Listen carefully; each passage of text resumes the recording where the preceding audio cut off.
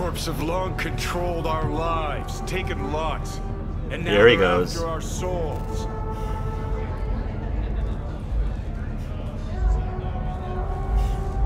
V, I've declared war not because capitalism's a thorn in my side or out of nostalgia for an America gone by. This war's a people's war against a system that spiraled out of our control.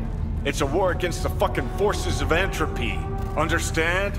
I'm just listening to him. I'm not interrupting. Do whatever it takes to stop him, defeat him, gut him. If I gotta kill, I'll kill. If I need your body, I'll fucking take it. Wow. Alright, does that make you feel better now? Fucking hell. Do you feel better now? You still Johnny? don't see it, but you will one day. Yeah, I mean, I don't have a choice if you're turning into me, or I'm turning into you. I don't have much of a choice. Okay, Johnny. Hope that made you feel better. I just let him talk, because I figured... Alright, let's call... We're gonna continue on and call Judy, I think. Alright, let's call up Judy and tell her what's going on. B, you called. I said I would. Promised I would, wouldn't I? Promise I called, didn't I? Promising's one thing, keeping it's a whole other bag. So, managed to learn anything?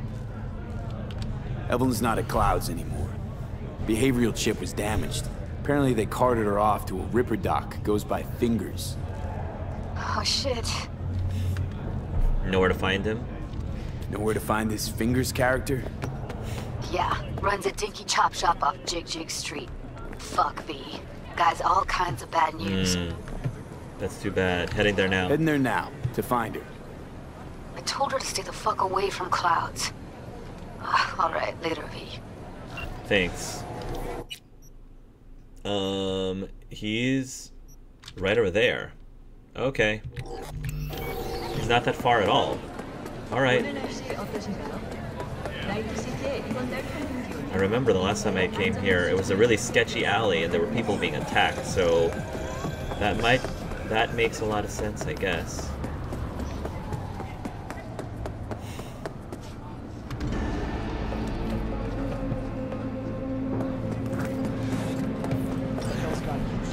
Go to Fingers Clinic. Hey, Hamilton. Sorry, Hamilton. Won't find a better massage in NC. I know, bud, but I'm busy. I've got to help save somebody. Time is of the essence. Come here and let me have a Here, kitty, what's the rush? Yeah?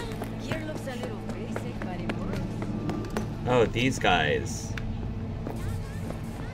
You all want to clear out? Area hostile, eh? Well, that's fine. Maybe if you detonate a grenade right in the center, and we just wait.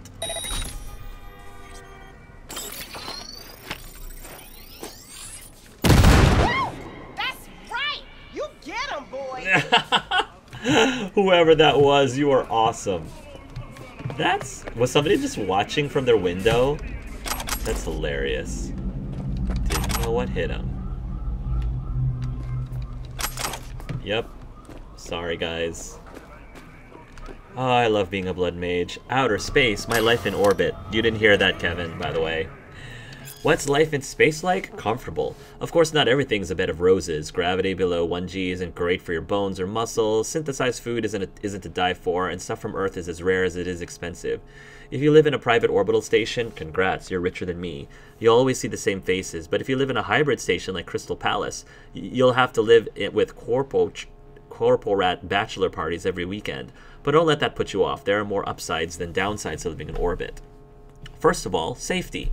To get into orbit, you need a lot of zeros in your bank account, which means you won't see legions of homeless people, skezzed out gangsters, or aggressive joy toys, the exception of that being the lunar colonies, but no self-respecting orbital dweller would ever set foot there. This is really interesting. Like, I'm really curious about, like, everything that's going on out in space during Cyberpunk 2077 lore, like all the moon colonies and the, space stations. That's really neat. They could probably make a game just based on that. Like, a combination of Cyberpunk and Mass Effect, basically. I'd be behind that. In other words, you can walk outside at night unarmed, without security, and come back home in one piece, wallet undisturbed. Amazing, right? Secondly, quality of service. Anyone in the customer service sector had to rack up an enormous debt to come up here. Their only hope to pay it off within their lifetimes is to rake in a lot, and I mean a lot of tips, which means they'll bend over backwards to satisfy every whim.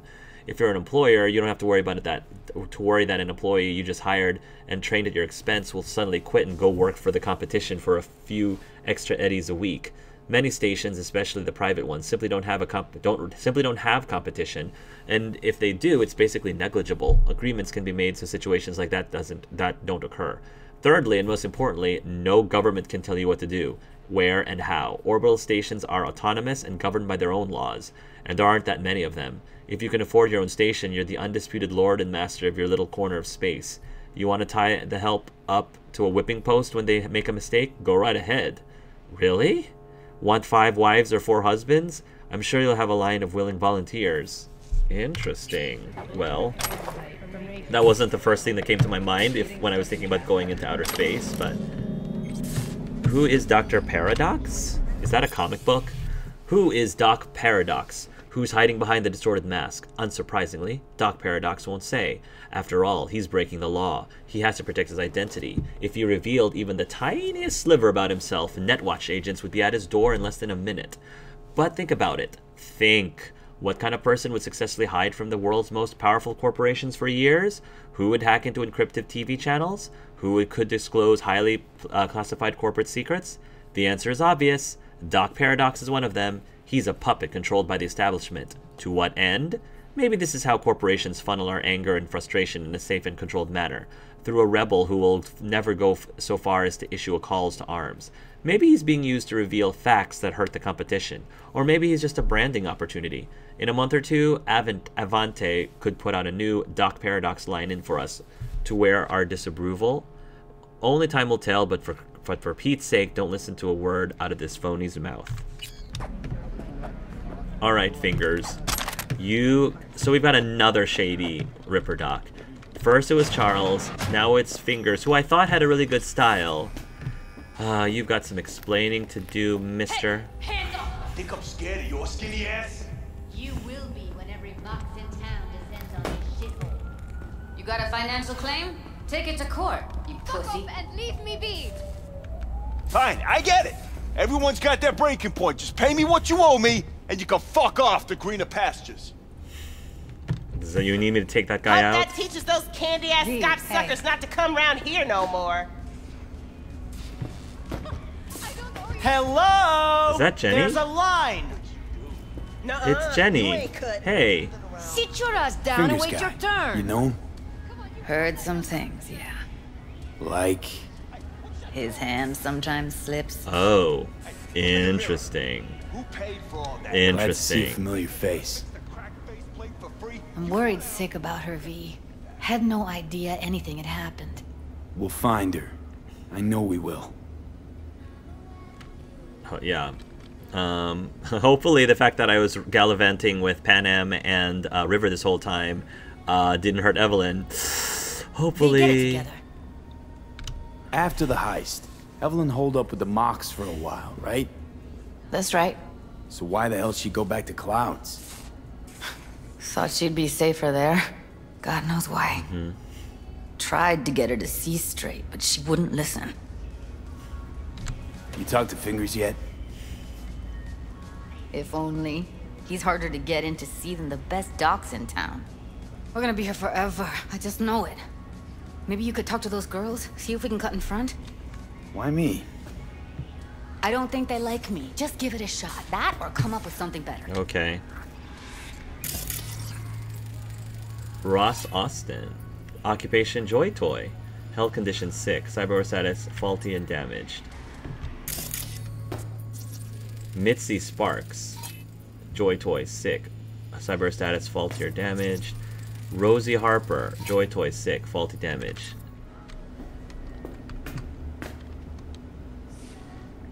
She means a lot to you, doesn't she? And you've arrived at that conclusion how exactly? Moment you knew where she was, you sprang into action.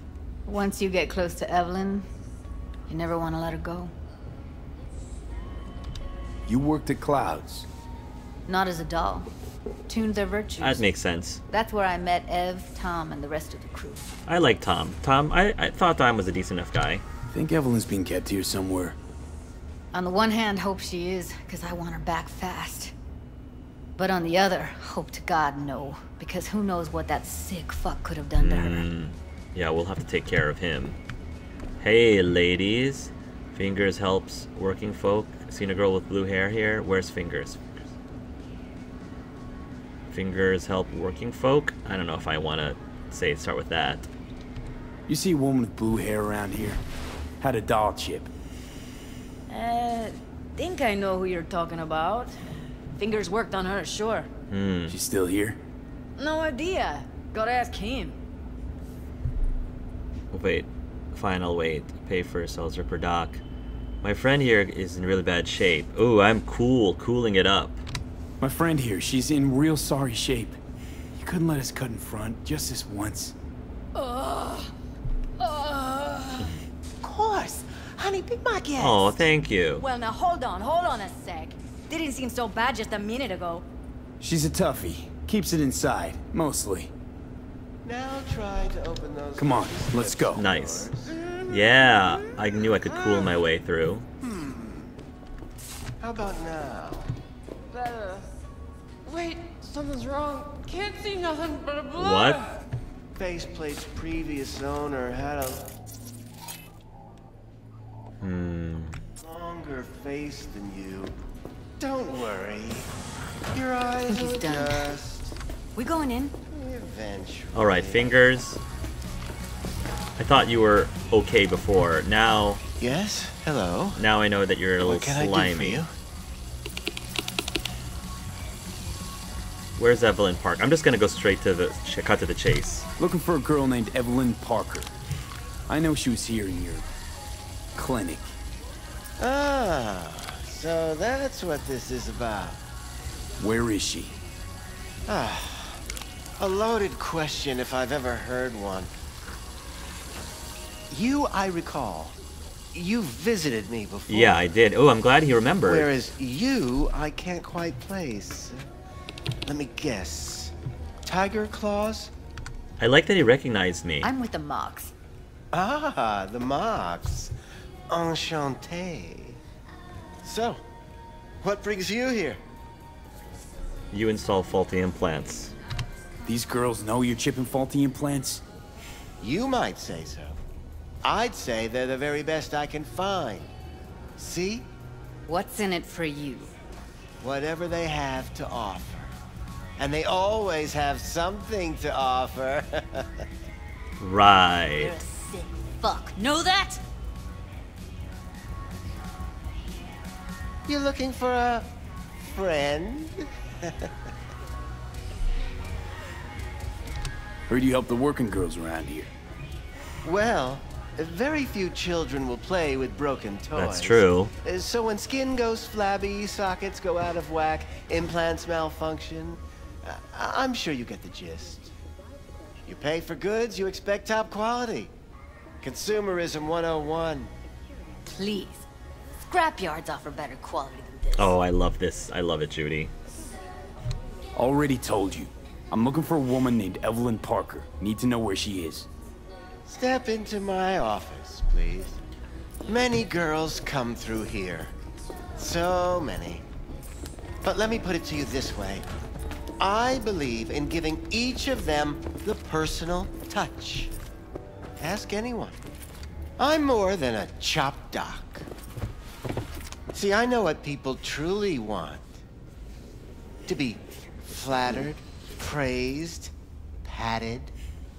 To feel like they deserve it. Of course, I can't remember each and every one. Went chill as Please soon as set I your mentioned her name. exquisite Don't try derrieres getting out down. of this. I know you remember her. I have a neurological condition. It's not easy living with tics.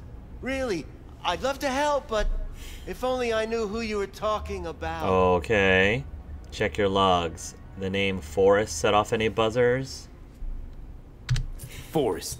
Name mean anything to you? Nope. They call him Woodman. Works at the dollhouse. You talked to him? Oh, yeah. I'm asking the questions. I'm the one asking the questions here. Was Woodman the one who introduced Evelyn to you? Introduced? Interesting choice of words. Rolled her in on a gurney, more like. Oh, he does out. remember. I honestly couldn't believe she wasn't dead. Never mentioned her name, so I just called her Doll. Poor girl. Tried to help her, I did. But as you can see, this isn't exactly a state-of-the-art facility. What was wrong with her? You mentioned you couldn't help her. Help her with what exactly? If I only knew, I wager she'd be standing here, happy and smiling. Instruction register on her chip was burnt to a crisp. Tried replacing it. Nothing. Damage was caused by a netrunner using homebrewed malware. Sounds about right. So let's get to the point. Get to the point.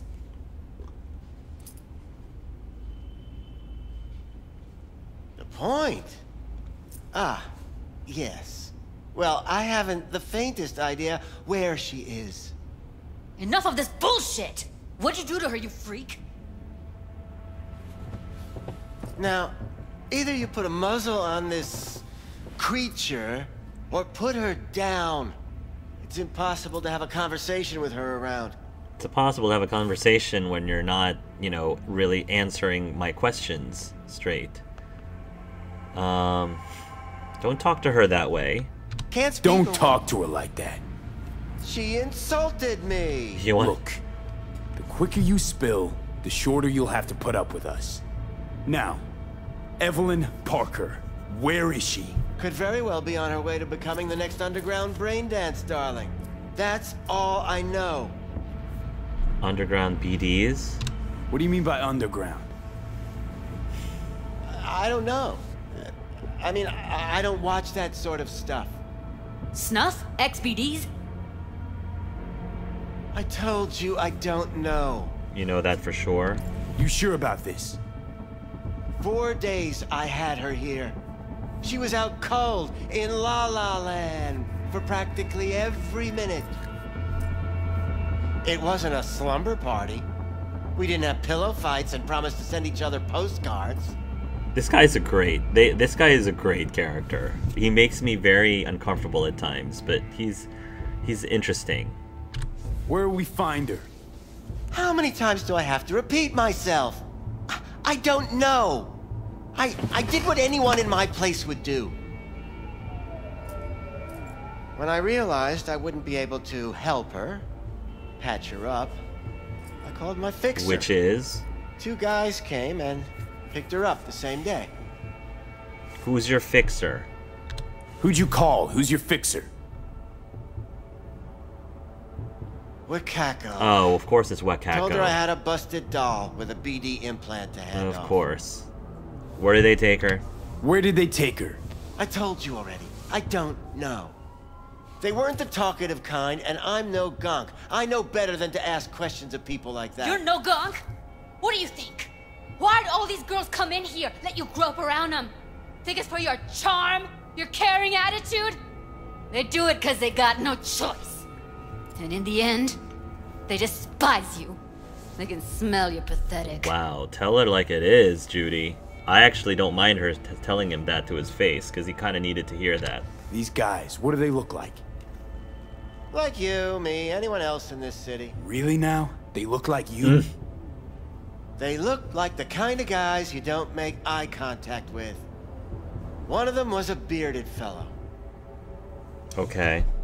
The 2 that came for her didn't say anything about where they were going to take her, what they were going to do to her. Mentioned something about virtues with a moth, of all things. Said she'd be perfect for them, whatever that means. But that's really all I know. You pawned her off like she was some fucking inanimate mannequin. Because that's exactly what she was. Thank you, Judy. I'm glad you did what I didn't do. I didn't have the guts to do it. Need air. I'll be outside. She's just upset. Judy's right. Judy's right. People like you make this city a living hell. Day in, day out. Got what you wanted, didn't you? So get the fuck out of here. Oh, okay. Well, maybe I'm not going to do any business here anymore. The world and will is an idea. Cottonmouth? Cottonmouth? That sounds like a unique, iconic, rare iconic. Blunt weapon. Electrically charged and tipped with venom. It deals electrical and chemical damage. Small chance to apply poison and or shock. Interesting. Okay. That one's actually better than the Tinkerbell. Interesting. Actually, let me get my weapons back. Katana. Crash. And Widowmaker. I'll be more than glad to show you around. But, later, perhaps. I thought you told me you didn't want me to come back. Make up your mind, Fingers. No wonder they called them Fingers. Sheesh.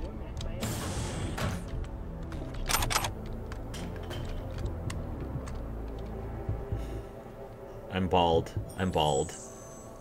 Yeah. There's nothing wrong with being bald. It's just, if it's a glitch. I have a problem if it's a glitch.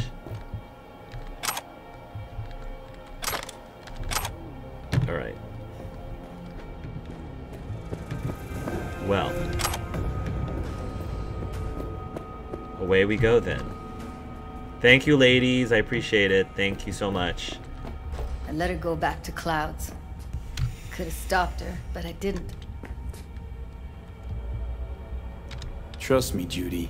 Compared to the pieces of shit I scrape off my shoe every day, Fingers doesn't come close to being half their brand of rotten. I would say so too. Got no fucking words, V. None. Don't worry. We'll find her, I know it. We'll fucking find what's left of her butchered corpse. Hey, keep it together. You want to give up now? No. Only lead we got's an XBD. Where's that get us? We also know we're looking for something related to the Death's Head. Better than nothing. Mm-hmm. I don't get your optimism. Still sounds like a big fat nothing to me. Death's Head symbol bring anything to mind? Anything. Doesn't matter how small. This industry... I mean, market's looking for every kind of fetish out there. It's cavernous. But an XBD outfitted be Takemura. on the move almost always. Makes them harder to nab, harder to sting. Need to figure out where they're scrolling this stuff. Gotta be a rat hole of some sort. Doubt they do much shooting on location. Yeah, gotta be somewhere quiet, out of the way. It could be we'll see something to point us in their direction in one of their virtues. Ugh, have to be real gonks to leave a clue.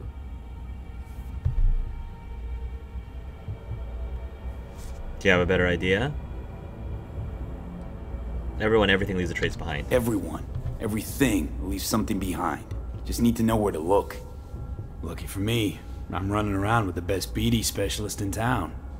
That's an extra pair of expert eyes. Mm-hmm. That's well, true. Your BD expert has a better idea. Pleasures of Night City. Okay. A domain with its twin on the dark net. I've read that, actually. Every kind of thing goes on there. Might stumble on something useful. Mm-hmm. Let me think for a sec. I know a local fixer. Let's give the darknet side... Yeah, I'm going with what Judy suggested.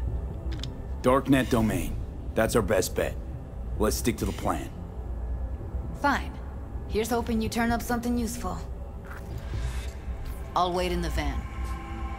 Ask around about XBDs on Jig Jig Street. Alright. Alright. And I also got something from Takemura as well.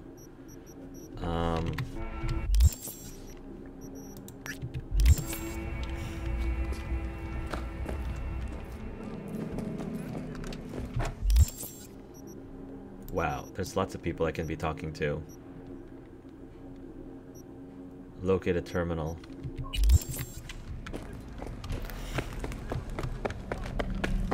I'll do the optional thing first. Hey, yo, man, you trying to rip us off? I got 4 bags missing here. That's the cut I got off Pablo. Don't like it? Okay. Get up with him. I ain't dealing with Pablo. I'm dealing with you. That means you and me got a problem. Now, I could paint the sidewalk with your guts, but that wouldn't get me what I'm up to. Whoopsie.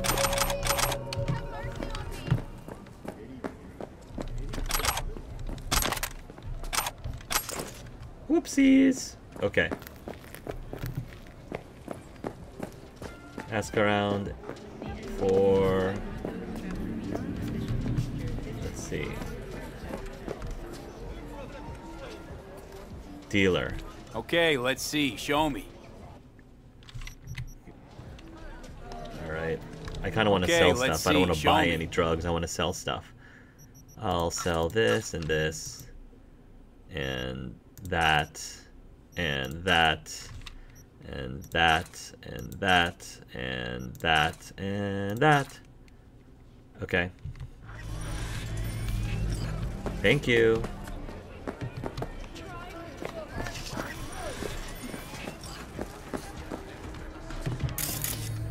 Tell me about your fantasies, honey. Shit, her implants are older than I am. Can't believe she finds the spares to keep them running. That's mean, guys.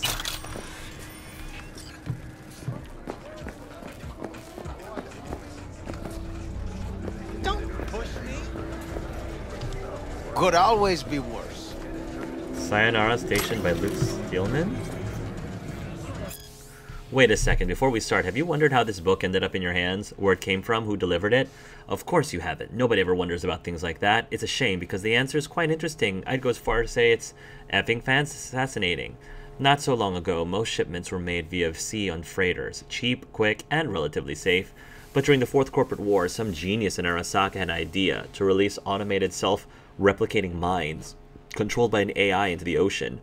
What could possibly go wrong? A lot, it turns out. The AI had a single objective: destroy enemy vessels. Simple, right? NUSA Militic ships would get blown out of the water, while the Arasaka Free State ships would sail by untouched. Except for the AI's ironclad logic, since there was a non-zero probability that a vessel waving a friendly flag might also have enemies on board. In the interest of optimization, it would also be sunk. Of course, when the lead heads back at Arasaka HQ realized what they'd done, they rushed to update the software, only for the AI to reject it as a virus. And thus, because of a handful of individuals' complete lack of imagination and foresight, the history of maritime travel came to an end. So let's come back to the question. How did you end up with this book? Unless you live in Chicago, where it was published, then surely not via the net, since that was destroyed by Bartmoss. Maybe it was shipped by plane. But air freight is incredibly expensive, so most likely not. By car then? We can't rule it out, but if I had to bet on it, I'd say it came to you, to your city via train. Imagine that trains, that's right, the ones that go choo-choo, have survived into the present day. Last year, 15,526 miles of new train tracks were put into use, including the underground tunnel connecting Tokyo with Shanghai. At top speed, an armored train can complete the distance between the two cities in under 5 hours. Now that's something I had to experience for myself. 2 days later, I was in Tokyo, standing on the platform of Sayonara Station. That's cool.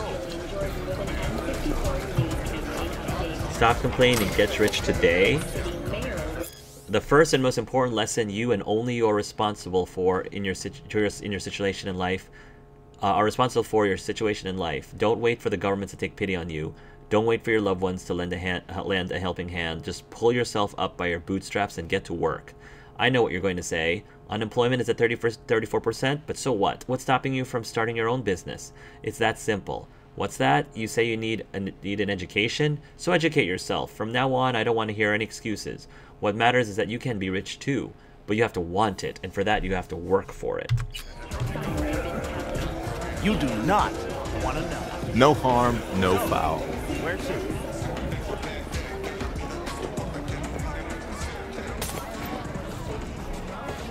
Wow, nice style, dude.